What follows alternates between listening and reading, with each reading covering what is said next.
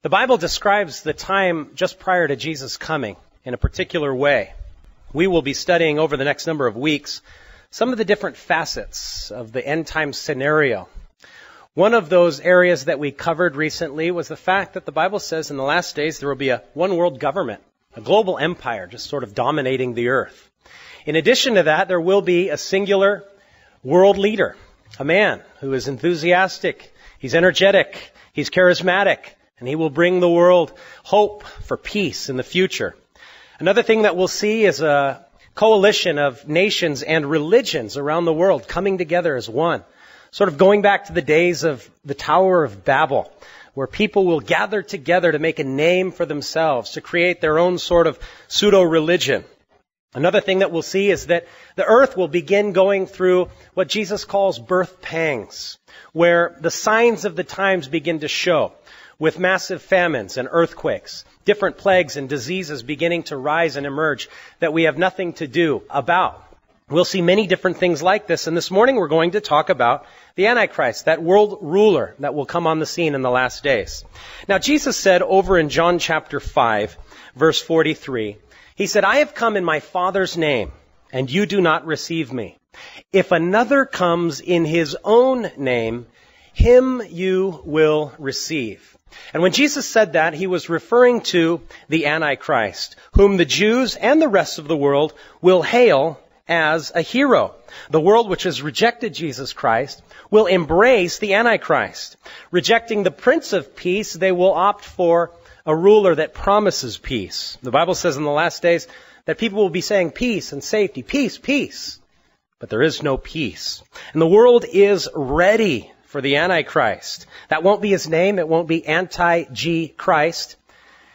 We don't know his name, but the world is ready for a ruler. The world is ready to consolidate power and hope behind a single leader that will promise peace and security. If you don't believe it, let me read to you from the first president of the United Nations General Assembly. Paul Henry Spaak was also the Prime Minister of Belgium. He said, we do not want another committee.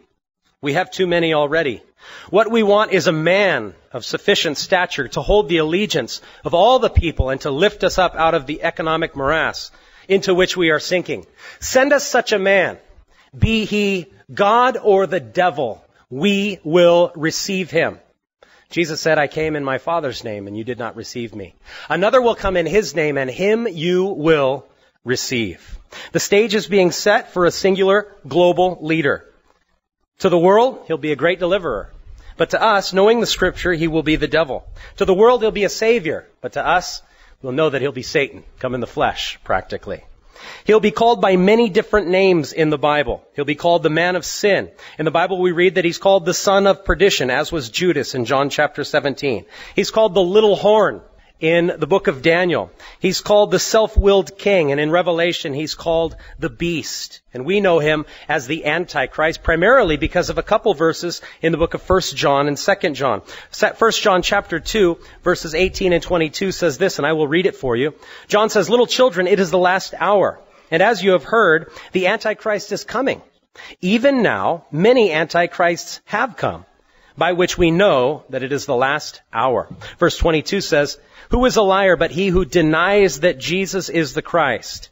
He is the Antichrist who denies the Father and the Son. 2 John chapter 1 verses 7.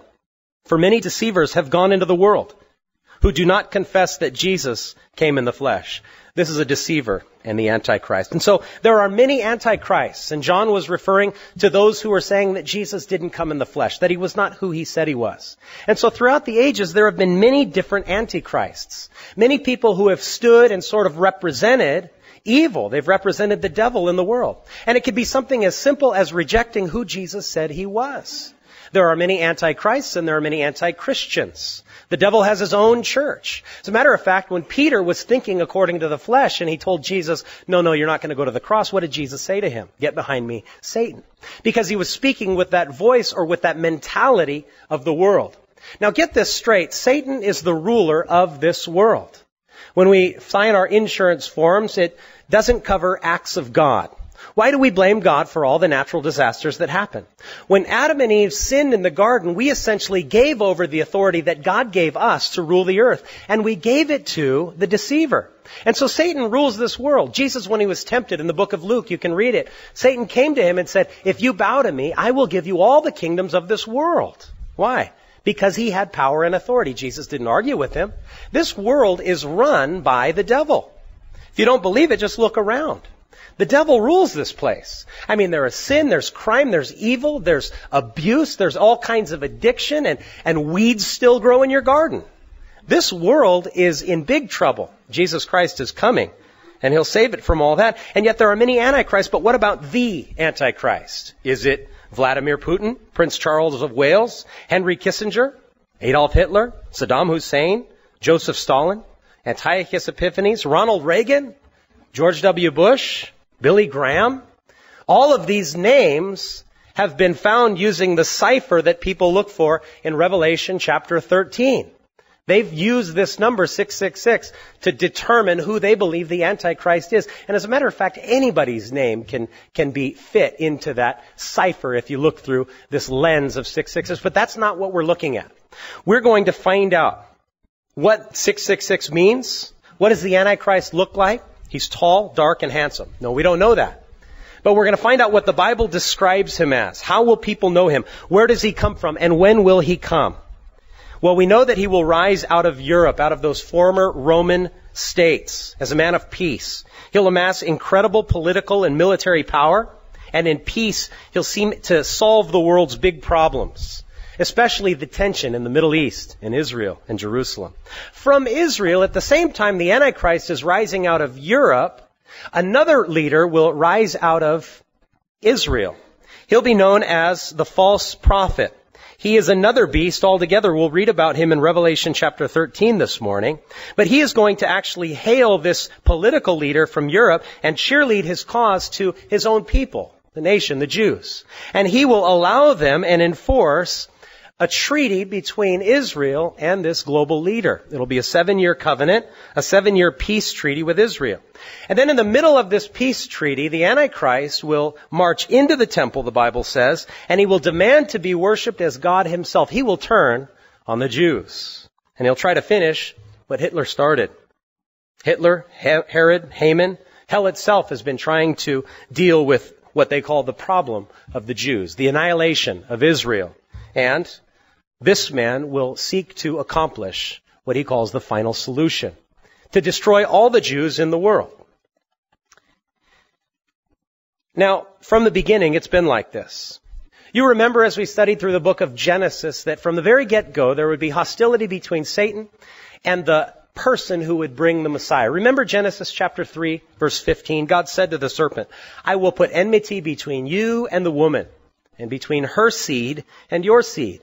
And when we discussed that, we talked about the fact that her seed spoke of the virgin birth, because of course, women don't have seed. Men have seed. And so the promise of the coming Savior would come through a woman who wouldn't need the seed of a man. That's interesting. Of course, Jesus did fulfill that. He was born of a virgin. And throughout Scripture, he was hoped for and looked to. There was a longing in the nation of Israel. It was the desire of all women to bring forth the Messiah. Well, Jesus came. They rejected him. And so now they're going to receive the seed of the devil, the seed of the serpent. And all the way up into Revelation chapter 12, from the beginning of the Bible to the very end, we have this tension between Satan and the bearer of the Messiah. And so Satan has wanted to destroy the Jews from the very get-go. Whether it be Herod, whether it be Haman, whether it be Pharaoh, whether it be Antiochus Epiphanes or Hitler or the pogroms, anti-Semitism has existed in the world from the beginning. That's because Satan hates Israel. And he hates the Messiah who came from her. We have this picture in Revelation 12 of a dragon waiting until a woman gives birth to a child who will rule the nations. Of course, it's a picture of Jesus. The woman gives birth and the child is caught up to heaven. Of course, Jesus crucified, buried, resurrected, ascended to the Father. And so Satan, that dragon, seeks to destroy and eat the woman. And so from the very beginning, hostility between Israel and Satan. And in the very end, there will be hostility between Israel and the Antichrist. And so what will this person be? The seed of the serpent? What does that mean? Will he be like the demon child, Damien, On the omen? Is that what it's going to be? Sort of the son of the devil? We have the son of God and the son, I'm not sure. Maybe. Is it going to be just a person possessed by Satan? Peter worked right alongside Judas, who was later possessed by the devil. You could see Satan trying to get in there, influencing their thoughts, getting into, literally, the Bible says, Satan entered Judas, who would then betray Jesus. He might be, but we read more about it in Matthew chapter 24. We're going to go through these verses, and there's so much to talk about here, but we're going to focus primarily on the scriptures that refer to the Antichrist. Matthew chapter 24, beginning in verse 1, says this: Then Jesus went out, and he departed from the temple, and his disciples came up to show him the buildings of the temple. They were magnificent buildings, and they said to him, Jesus said to them, rather, as they pointed out these amazing buildings, Jesus said in verse 2, Do you not see these things? Assuredly, I say to you, not one stone shall be left here upon another that shall not be thrown down. By the way, the Romans would later do that very thing. In 70 AD, when the temple was burned down by Titus, the general of the Roman army, the temple caught on fire and the gold melted into the cracks of the stones, and every single stone was removed, just like Jesus said, to get to the nuggets of gold that had melted in between. But as Jesus said this to the disciples, they thought, how could this possibly be? And so when he sat down on the Mount of Olives, the disciples came to him privately, and they asked him 3 questions. They said, when will these things be? When is the temple going to be destroyed? He would answer that. And they asked him a second question, what will be the sign of your coming? And then a third question, and the end of the age. And so in this passage, Jesus will allude to the destruction of the temple, which will take place just 40 years after this. And then he'll allude to and speak about the end of the age as well as his coming. Notice what Jesus says first in verse 4. Take heed that no one deceives you, for many will come in my name saying, I am the Christ, and will deceive many. And you will hear of wars and rumors of war. See that you are not troubled, for these things must come to pass, but the end is not yet. For nation will rise against nation, and kingdom against kingdom, and there will be famines, pestilences, earthquakes in various places. All these are the beginning of sorrows. We discussed some of that last week. You're free to pick up a copy of the CD if you want to learn about wars of rumors of war, as well as nation against nation. Jesus says in verse 9, Then they will deliver you up to tribulation and kill you, and you will be hated by all nations for my name's sake. The tribulation that we receive from the world, that the Jews would receive from the Romans, hostility, hatred. It's one kind of tribulation, not the great tribulation that God will pour out on the earth in the last days. Jesus says in verse 10, Then many will be offended and betray one another and will hate one another. Then many false prophets will rise up and deceive many. And because of lawlessness, the love of many will grow cold, but he who endures to the end shall be saved. And this gospel of the kingdom will be preached in all the world as a witness to the nations. And then the end will come. Notice verse 15. It's an important verse. Therefore, when you see the abomination of desolation, spoken of by Daniel the prophet, standing in the holy place. And then Matthew adds, whoever reads, let him understand. And we want to understand this, so we're going to look at Daniel's writing in a moment. Jesus says, when you see this, standing in the holy place, let those who are in Judea flee to the mountains. Let him who is on the housetop not go down to take anything out of his house. And let him who is in the field not go back to get his clothes. But woe to those who are pregnant and those who are nursing babies in those days. Pray that your flight may not be in the winter when it's cold, or on the Sabbath when everything's shut down. Then there will be a great tribulation, such as has not been since the beginning of the world until this time, nor ever shall be. And unless those days were shortened, no flesh would be saved. But for the elect's sake, those days will be shortened. Then if anyone says to you, look, here is the Christ, or there, do not believe it. For false Christs and false prophets will rise up and show great signs and wonders to deceive, if possible, even the elect. See, I have told you beforehand. Therefore, if they say to you, look, he's in the desert, don't go out. Or look, here he's in the inner rooms, don't believe it. For as lightning comes from the east and flashes to the west, so also will the coming of the Son of Man be. In other words, when lightning flashes in the sky, you know that was lightning, wasn't it? So don't believe anybody who says, oh, the Christ came.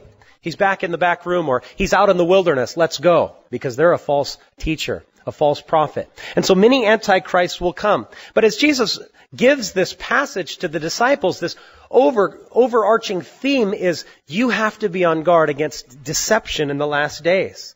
In the last days, there will be just an influx of false teachers and false Christs. Many antichrists, as John would say. Who would have thought the idea of a cosmic Christ consciousness, where a certain ethereal mentality can be reached by every single human being on the planet, called the Christ consciousness, can be attained just by receiving it. Did you know that that's a prevalent theory and doctrine in Buddhism, in New Age movement today? That the Christ consciousness is not a singular Christ, but it's everybody.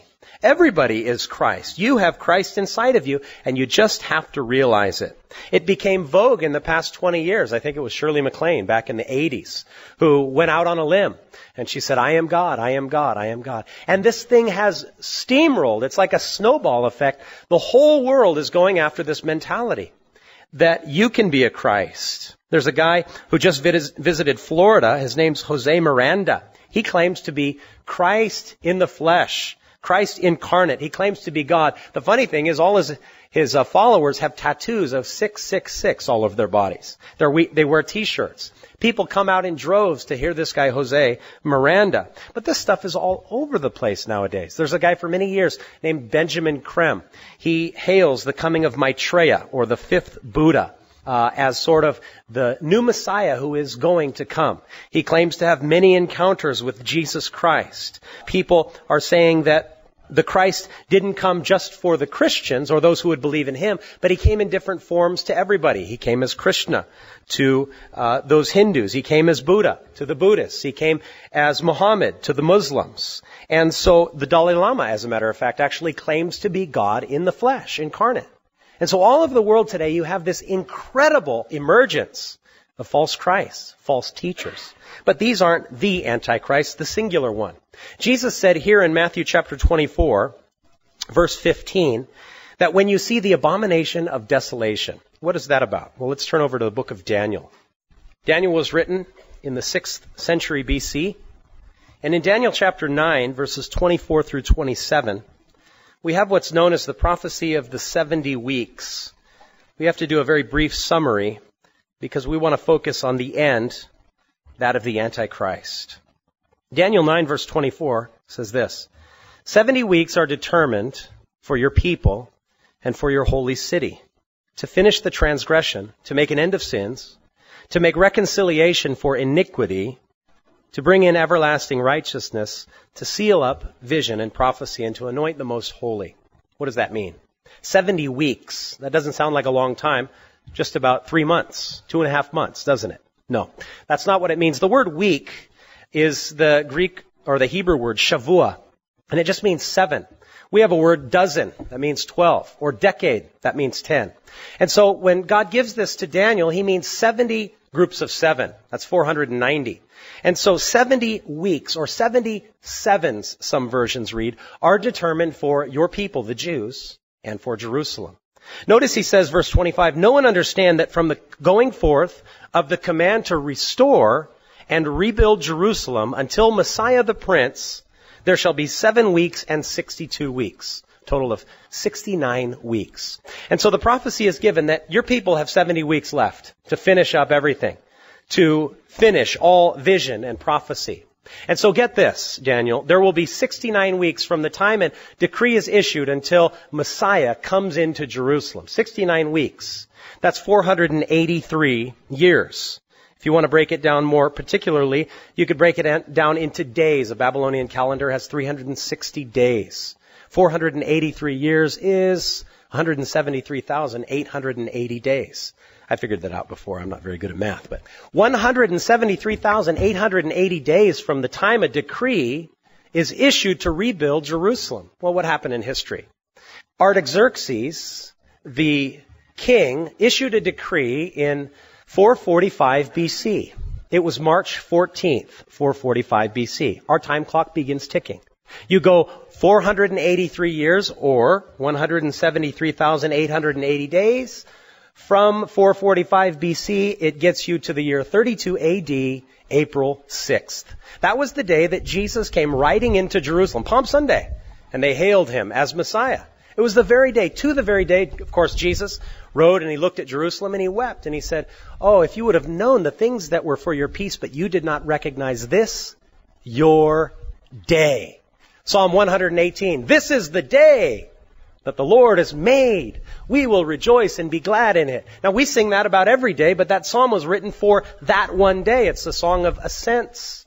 They call it where you ascend up into Jerusalem. Well, that was the song they sang while Jesus came in. This is the day the Lord has made.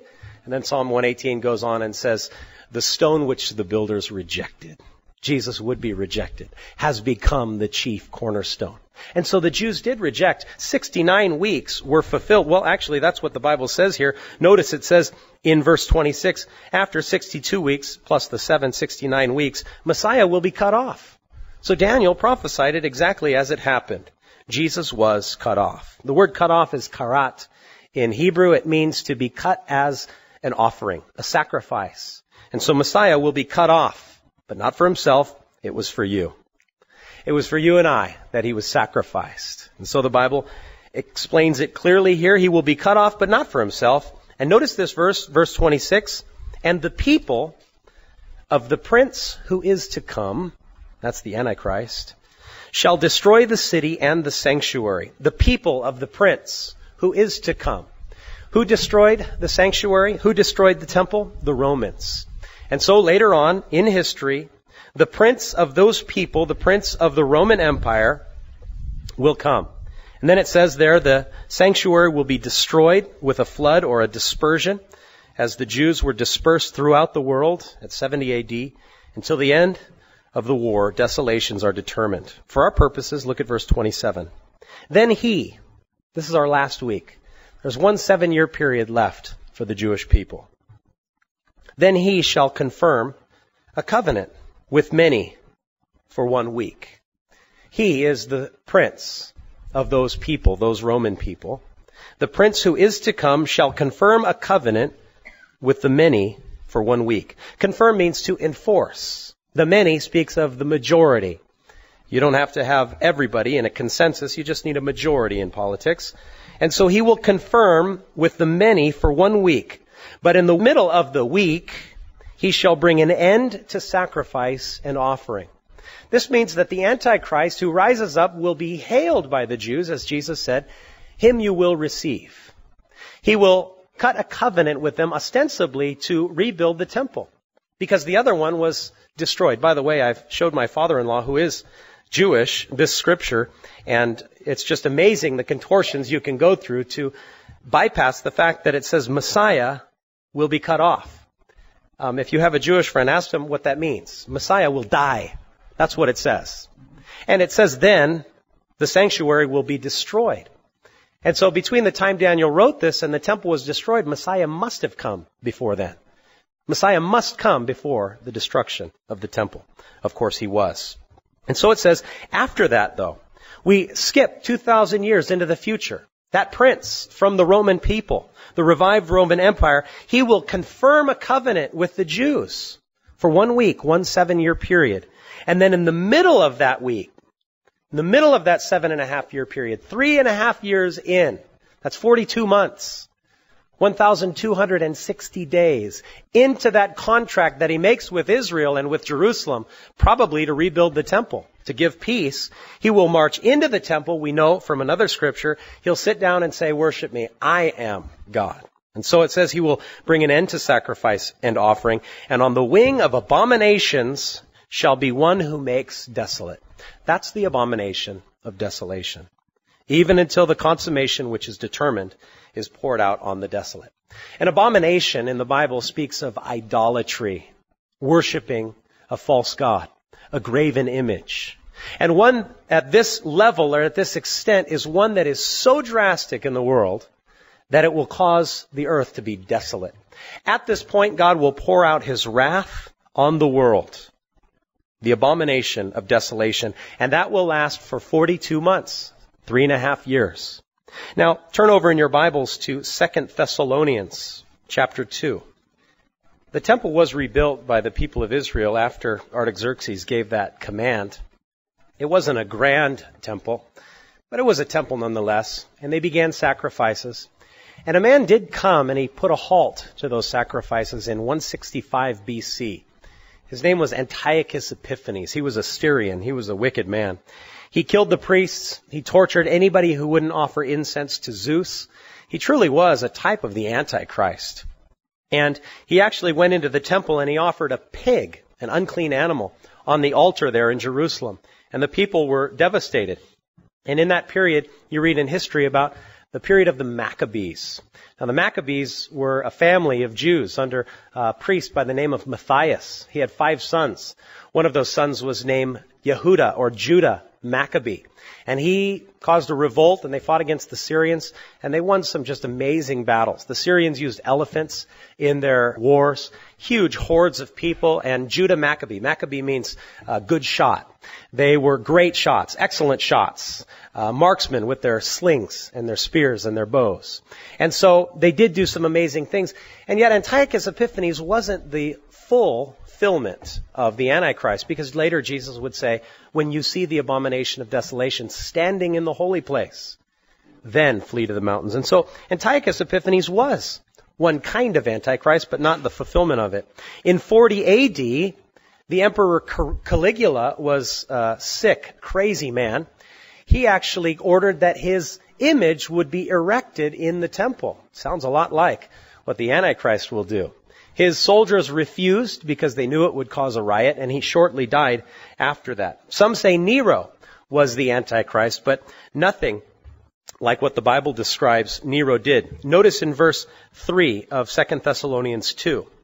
Paul the Apostle says, "Let no one deceive you by any means, for that day will not come unless the falling away comes first." And notice this, the man of sin is revealed, the son of perdition. Judas was also called the son of perdition over, I believe, in the book of John. And so that man, he opposes and exalts himself above all that is called God or is worshipped, so that he sits as God in the temple of God, showing himself that he is God. And so it seems that in the last days, the temple will be rebuilt. You know, in Jerusalem, there's a group of people called the Temple Faithful.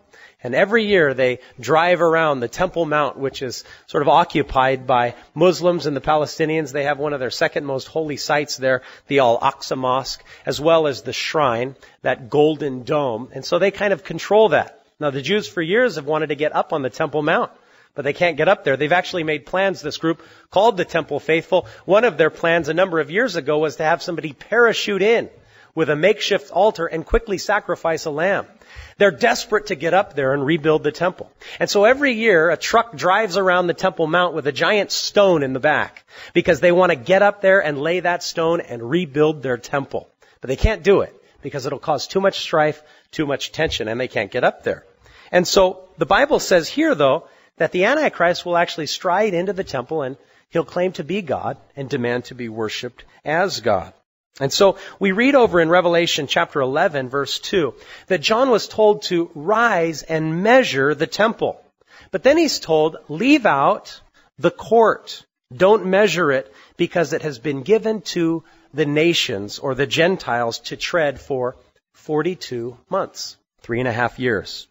In the year 2000, Bill Clinton, President of the United States, offered a plan that the United Nations would take control of the Temple Mount. Right now, the UN classifies Jerusalem as a World Heritage Site. It has special interest to them. And Clinton's plan, which was rejected because what it said was, let's give over the authority of the Temple Mount, the hotbed of all the strife and conflict in the world today, the holiest city, practically, for Jews and for Christians, and the second holiest, aside from Mecca, for the Muslims. Let's give that over into the hands of the United Nations. They will set a police force there, and they will manage peace. And that plan was rejected, but they're still considering doing this very thing. This would be a fulfillment of Revelation chapter 11, that the nations would trod it underfoot. They would be there in force, in a presence. And so we read here in 2 Thessalonians that the temple will be rebuilt. Verse 5, as we continue on, Paul reminds the Thessalonians, "Do you not remember that when I was with you, I told you these things? And now you know what is restraining, that he may be revealed in his own time." Here Paul speaks about the Antichrist being restrained. He cannot be revealed. It says in verse 7, "The mystery of lawlessness is already at work.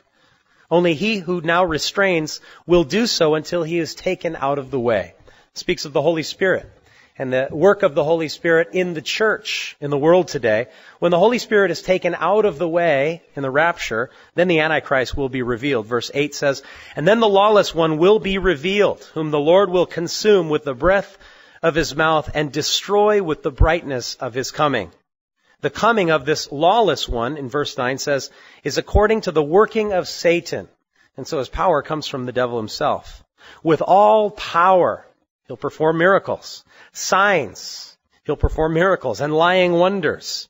In verse 10 it says, "And with all unrighteous deception among those who perish because they did not receive the love of the truth, that they might be saved. And for this reason, God will send them a strong delusion that they should believe the lie, that they all may be condemned who did not believe the truth, but had pleasure in unrighteousness." And so this Antichrist, this man of sin, this man of lawlessness, the son of perdition, we read in 2 Thessalonians chapter 2, will be empowered or energized by the devil himself. He'll have the working of Satan, it says there, signs, lying wonders, and incredible deception. What else do we know about this Antichrist? We'll turn over to Daniel chapter 7. We looked at this verse last time. Remember that beast. The Antichrist is known by many names. The most common is actually the beast. And we read about this animal that represents all of world governments, the collection of nations that gathers together at the end times against Israel, against God. And it says, out of this beast there were 10 kings, represented by 10 horns. And then we read a little horn came. A little horn grew up. Notice in verse 8 of Daniel 7, "I was considering the horns," these 10 kingdoms or 10 kings. "And there was another horn, a little one, coming up among them, before whom 3 of the first horns were plucked out by the roots." And so apparently, when the Antichrist comes on the scene, he will rise in power among this global empire of 10 confederacies or nations, and 3 of them he'll either consolidate or completely destroy. I don't know exactly how. But he will be, as it says, a little horn. Isn't it funny how so many dictators down through the years are small people? Putin is a small man, isn't he? Hitler, this is not part of my notes. I'm just thinking about how these small people have risen to great infamy. Ahmadinejad, he's a small man. He's like 3 feet tall. You could actually squish him with your... A friend of mine called me a couple of years ago, and he was just looking at some of the stuff Schwarzenegger was doing in California with these bills, and he said, "Could Schwarzenegger be the Antichrist?" I said, I don't know. You could probably work it out with the names. I don't know. It's hard to say who it is. Actually, the Antichrist is named Joe. He lives in Denmark, and I have his email here for you this morning. We don't know who the Antichrist is. But it says here he's like a little horn. And notice it says 3 horns were pulled up by their roots, or in other words, he takes over 3 kingdoms. And there, in this horn were eyes like the eyes of a man. That is, he knows, he has insight. He's not just a dumb power. He has insight, and he has a mouth speaking pompous words. Here's one thing that you'll notice about this person is he is a blasphemer. Notice over in verse 24. "The 10 horns are 10 kings who will arise from this kingdom. And another shall arise after them." That's the Antichrist. "He will be different from the first ones. He will subdue 3 kings. He will speak pompous words against the Most High and shall persecute the saints of the Most High. And he shall intend to change times and law." So this man probably will hope to change the calendar and law. Why would he want to change the calendar? Well, because our calendar is based on the birth of Jesus Christ. Maybe he'll have a new calendar. Let's start over, people. Friends of the world, let's begin a new era, a new age, and start from 1 right now, beginning all over again. I don't know. But he shall intend to change times and laws. It doesn't say that he does so. And the Bible says the saints will be given into his hand for a time, 1, times 2 more, and a half a time. 3.5 years. Times, and a half a time. A little over in Daniel chapter 11, we read another thing about this man. A little more description as the caricature begins to take shape. Daniel 11, verse 36. Then the king shall do according to his own will. He's a self-willed or a willful king. He shall exalt and magnify himself above every god and speak blasphemies against the God of gods. And he shall prosper until the wrath has been accomplished. For what has been determined shall be done. And so the Antichrist will magnify himself above all others, and he'll survive through till the end of the tribulation, till the wrath has been accomplished. Notice verse 37, he will regard neither the God, and that word could be translated gods or God. The word is Elohim in plural, which is a plural word. The Lord is one, but it says Elohim, and that's a plural word, so we don't know if it speaks of his heritage as a Jew or as a Gentile. He will regard neither the God of his father or gods of his fathers, nor the desire of women. Some people have said that the Antichrist must be a homosexual because of this passage. Most likely, it says, because he doesn't regard the desire of women, he regards neither God nor the Messiah. See, the desire of women was to bear the Messiah. And so probably this character will just say, I dismiss everything. I don't believe in God. I don't believe in Jesus. And it also says there, he will not regard any God. I don't believe in God at all. Why? For he shall exalt himself above them all. There's no God big enough for this guy. He's the only one that can fill those shoes. Notice in verse 38, in their place, in the place of God or Jesus or any other deity, he shall honor a God of fortresses, and that word can be translated forces. His power will be his God. Forces, a God which his fathers didn't know, he shall honor with gold and silver. In other words, he'll spend all of his money, all of his government's money, on articles of war, with precious stones and pleasant things.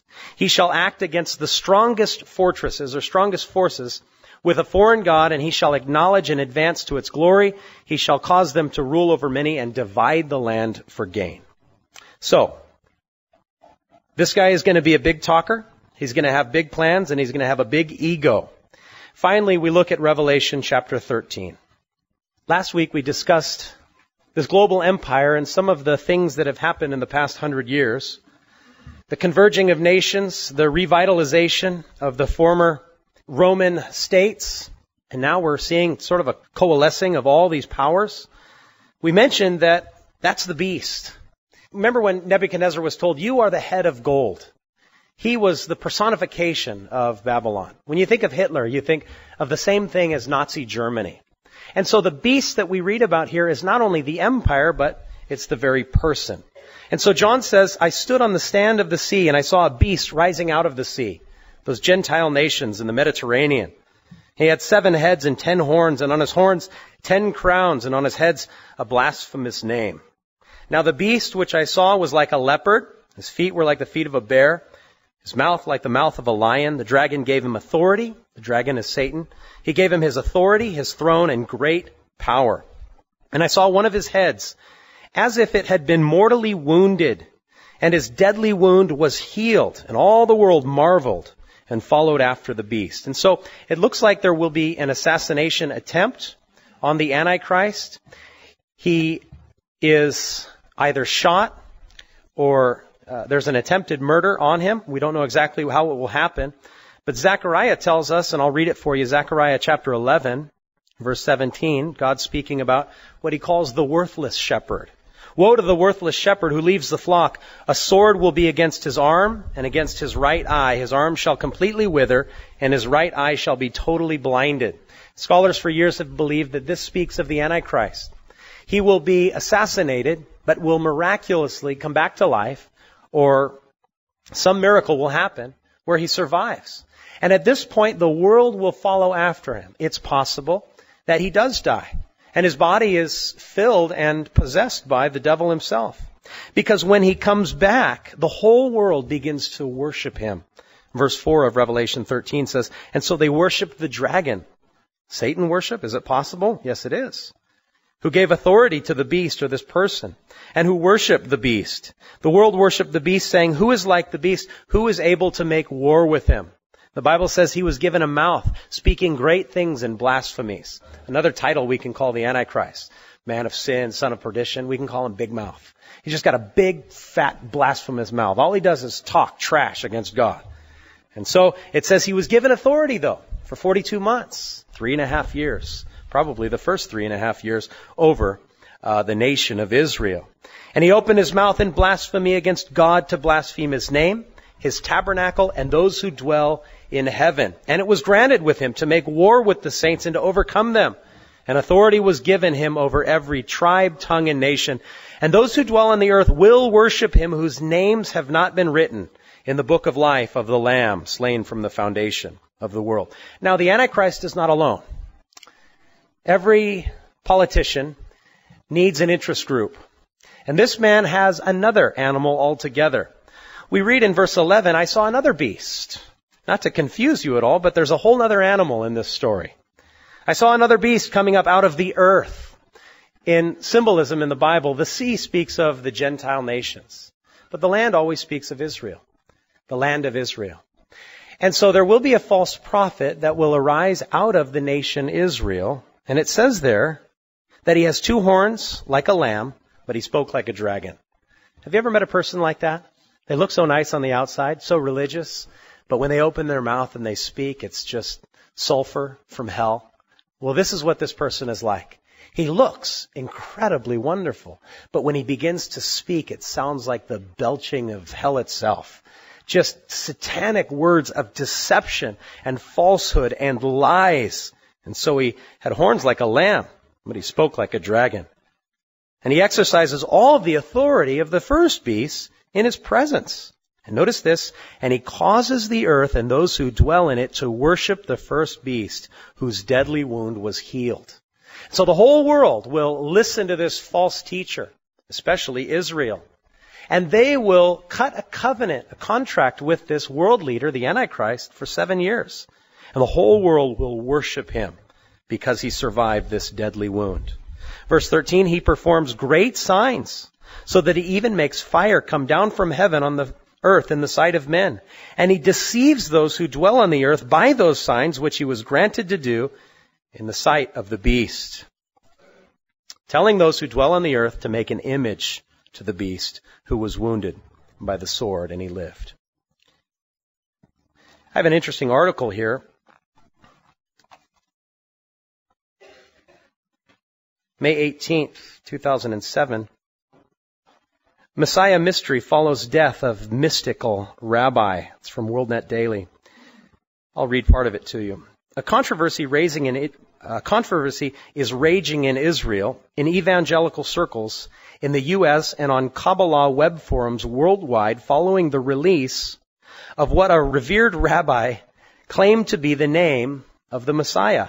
When Rabbi Yitzhak Kaduri died in February 2006, close to 110 years old, 300,000 people attended his funeral in Jerusalem.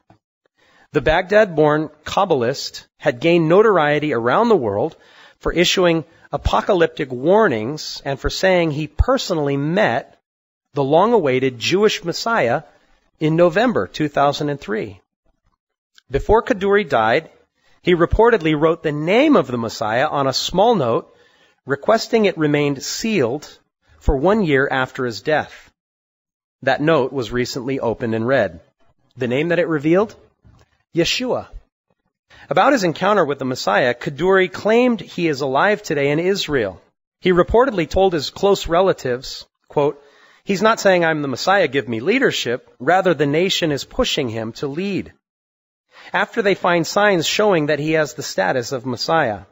Kaduri was also quoted as saying the imminent arrival of the Messiah will, quote, save Jerusalem from Islam and Christianity that wish to take Jerusalem from the Jewish nations. But they will not succeed.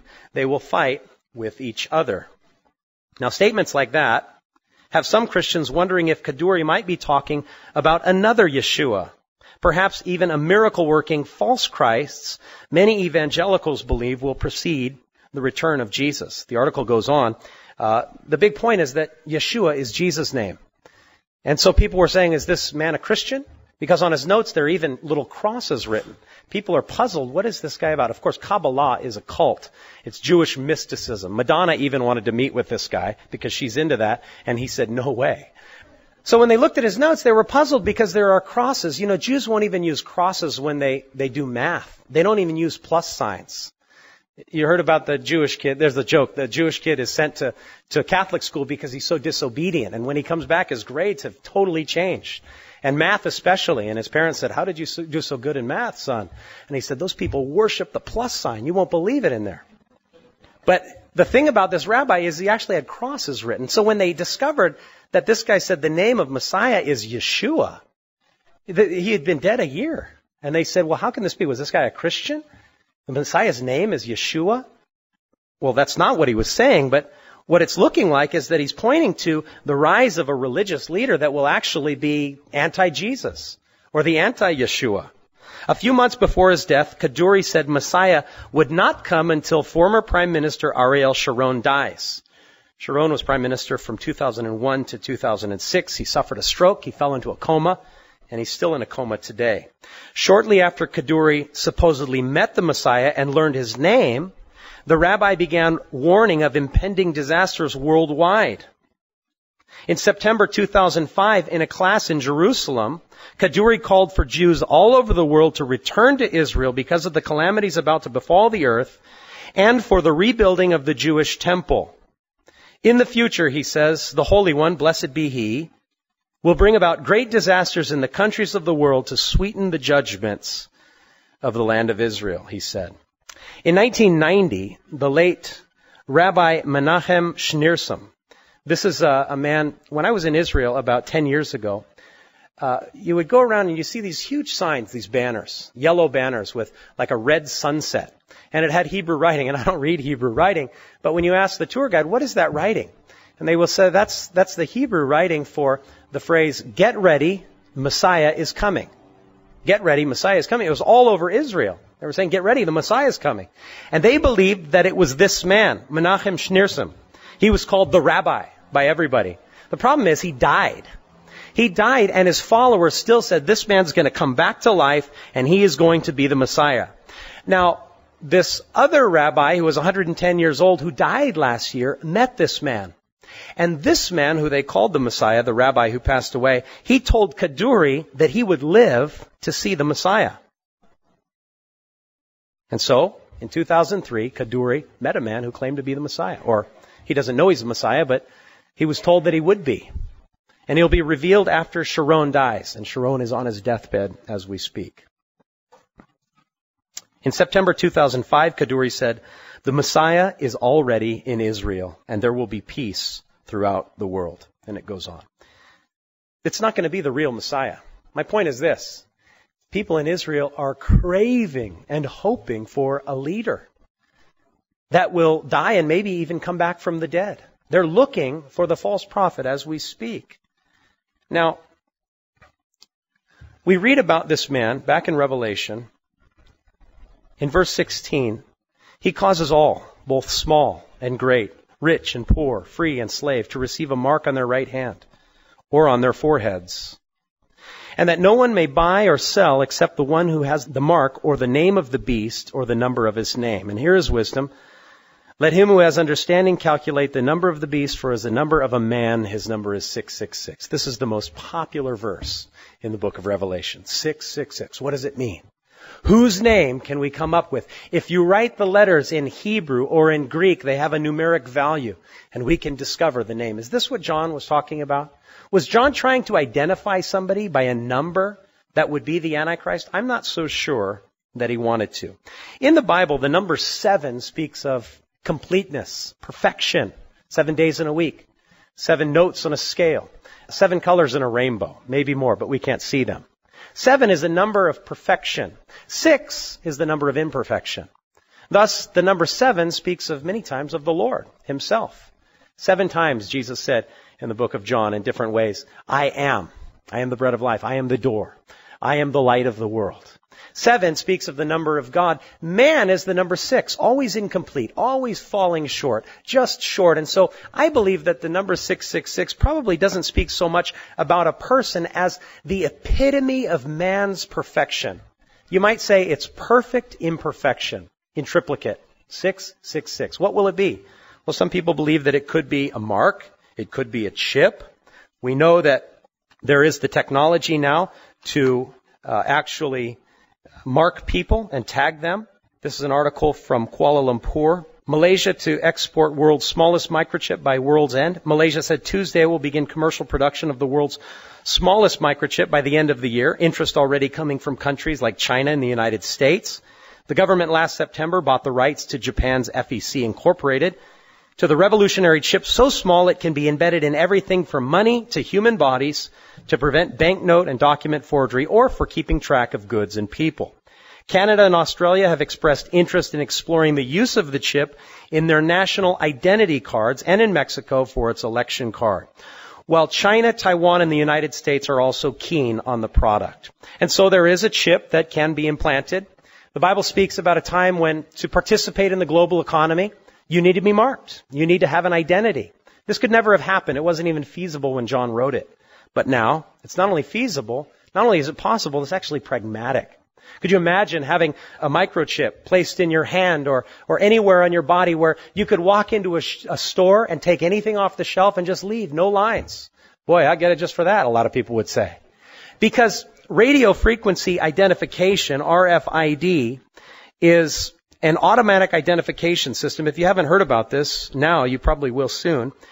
RFID tags are tiny chips which respond to sensors. They're transponders. Basically, they're just sitting there inert saying, who am I, who am I, who am I? When they come in contact with the transmitter, that starts them, so they say, here I am. And so what happens is you can tag millions of items, cattle, dogs, animals, sheep, and they can be tracked through this radio frequency ID. They transport payments. They're used in cards, passes, toll booths, ski lift, subways, public transportation. They're used in product tracking, inventory, libraries. Walmart uses them in just about everything. Automotive, smart keys. Many of your keys actually have RFID chips in them, so they won't work if it's just the key. It has to have that little black part in the end. That's because the microchips are connected between the ignition and the key. The Department of Defense requires all pallets to be smart labeled with these things. Animals are tagged with RFID chips. Livestock and pets are embedded and tracked. Human implants are actually becoming more common for safety. In 2004, the Mexican Attorney General's office implanted 18 of its staff members with the VeriChip to control access to a secure data room. Actually, in Barcelona, Spain, and in the Netherlands, you can actually get a microchip so you can get in and out of nightclubs. It's becoming very common. It's being experimented with on prisoners, on military personnel. Certain pilots now have to carry certain cards so that they're identified where they're at all times. Could you imagine bypassing all the security at the airport? Well, you can if you just get this microchip implanted in your body. Now, it's beginning to happen. It's happening already. Hospital patients are being chipped right now. Prisoners, military, they're being experimented with. People are ready for this stuff. The Department of Defense began developing what they call multi-technology automated reading cards or mark cards. Many of you in the military, how many of you have a mark card? You have mark cards. They're multi-technology reading cards. They're cards with a chip to identify you. The problem is that your card can get lost. How many of you ever had your credit card canceled when you're standing in line? Because they've canceled it because they thought maybe you lost it and somebody used it, so they closed it down. I was trying to get gas the other day. It happened to me twice in the past 3 months. It's driving me nuts. I call them, they say, what's your wife's mother's maiden name? What's your wife's social security number? Ask me something I know. And it's so frustrating. I wish I could just have something on my body all the time. That's what people will say. And so it's possible even now. I want to close to you with this. I don't know who the Antichrist is going to be. I don't know his name. But as we began, I'll end. The world is looking for a leader. It's looking for somebody to take over and to run things smoothly. There is a man that many people are looking at with curiosity. I'm not into salaciousness.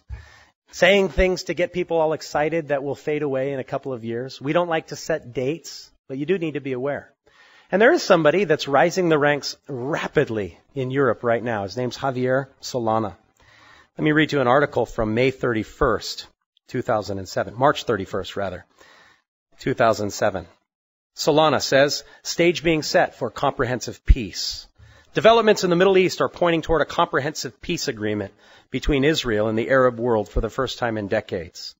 The European Union's foreign policy chief said Saturday. Javier Solana said, the Arab League for the first time in many years has assumed the responsibility to be more active in the peace process. If you put together with the reaction of Israeli Prime Minister Ehud Olmert, the two things are beginning to construct the dynamic that could lead to the settlement of a crisis which has been with us for many years. Solana, who attended last week's Arab League in Riyadh, Saudi Arabia, praised the host for assuming a leadership role in reviving a 2002 Arab peace initiative. The moment in which we are living is a moment of hope that we may be able to move the process of comprehensive peace forward, Solana told reporters at the beginning of European Union foreign ministers. Who is this Solana guy anyway? And why are people interested in him? Well, from 1995 to 1999, he took over the NATO troops. He took over in NATO for those 4 years. After this, it's interesting because in 1998, the European Union created a new position. The new position they created was called the High Representative of CFSP, the Common Foreign Security Policy. This position actually has vast emergency powers. Now, a lot of leaders in the world are being given vast emergency powers. George Bush is one of them. Putin is another one of them. This man is another one. He is given vast emergency powers under an interesting document written in 1998 by the European Union. The European Union's General Report 1998 in Chapter 5, entitled Role of the Union in the World, gave Javier Solana this vast sweeping power as the High Representative of Common Foreign Security Policy by recommendation number 666. After receiving this position, because of recommendation 666, Solana's power was increased when he was given a mandate to create an army, ostensibly for security purposes. Right now it's 60,000 strong and it's called the European Rapid Reaction Force. Solana's authority grew again in 2004 when he was made president of the European Defense Agency. In 1999, prior to this, Javier Solana became the Secretary General of the European Union and the Western European Union. And so begin counting the number of positions this man has. He is the High Representative of CFSP. He is the Secretary General of the European Union and the Secretary General of the Western European Union. He is in charge of the European Rapid Reaction Force. He is President of the European Defense Agency, which provides oversight in military spending in Europe. And in 2004, he was scheduled to become the first Minister of Foreign Affairs. It's a new position that combined the Commission of Foreign Relations and the Vice Presidency of the EU. It would have gone through if the European Constitution had been ratified. But remember, in 2005, France rejected it. France did not ratify the European Constitution. But there is renewed hope that France will now ratify their constitution under its newly elected leadership. There doesn't seem to be a position that this man doesn't hold.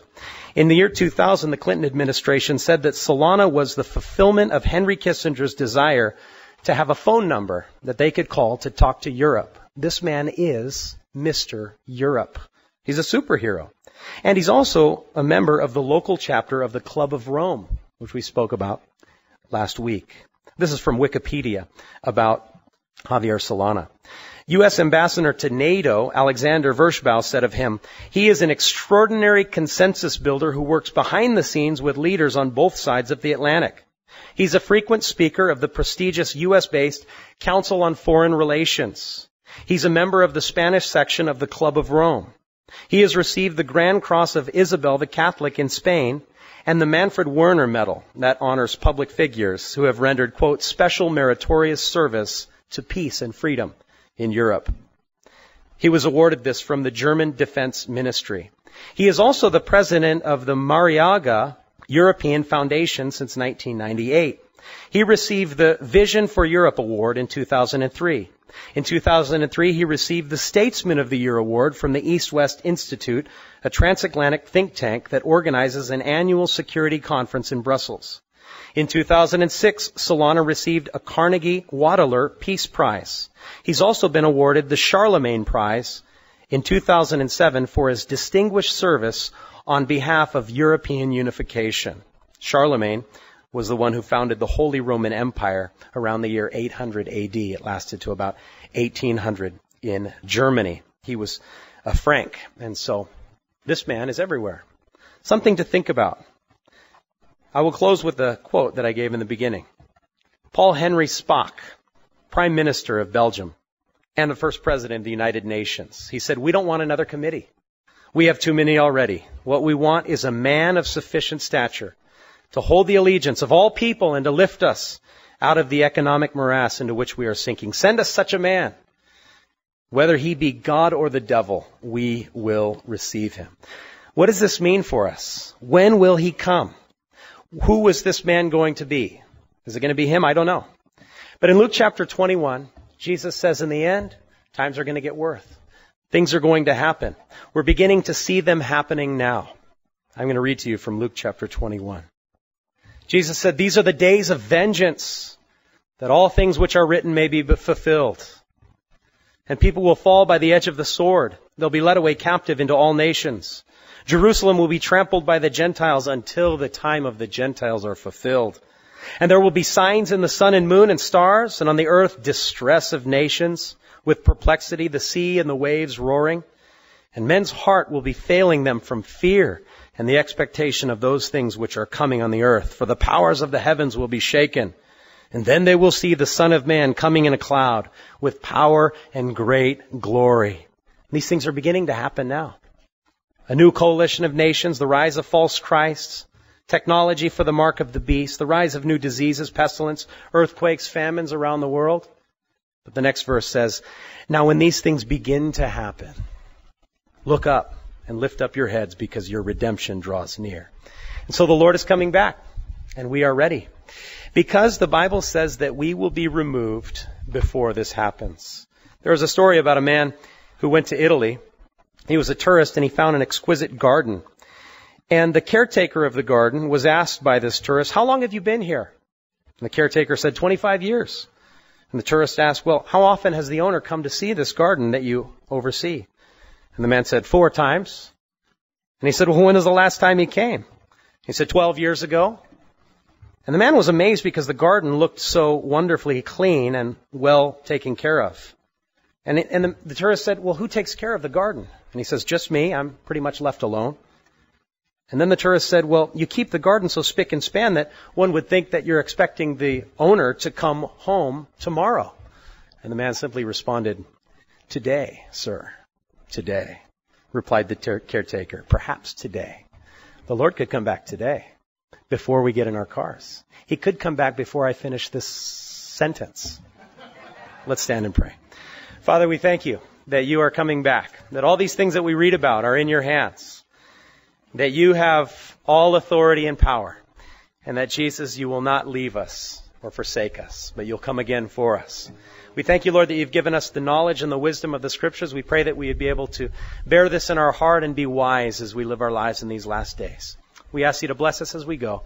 In Jesus' name we pray. Amen.